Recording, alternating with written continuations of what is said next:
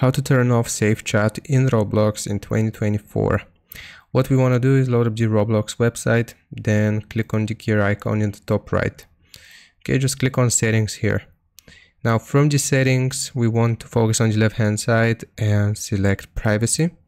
And the first thing that we want to do if we want to turn off safe chat is turn off the account restrictions. So toggle this off. It's going to ask you for your PIN if you have one set. So as you can see here, it's going to ask me for my PIN, and I'll just input my PIN and it unlocks it for 5 minutes.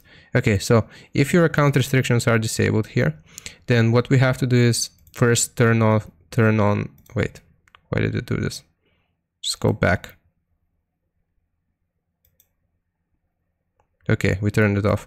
Okay, so for communication, we want to do it to default. And then who can message me here, we can set this to everyone. Who can text chat with me in app, we can do this to friends. And who can text chat with me, we can leave this to everyone. Now if we set these settings here, then this will successfully turn off safe chat in Roblox in 2024, and you can chat with people. I hope this helps. Leave a like and sub, and I'll see you next time.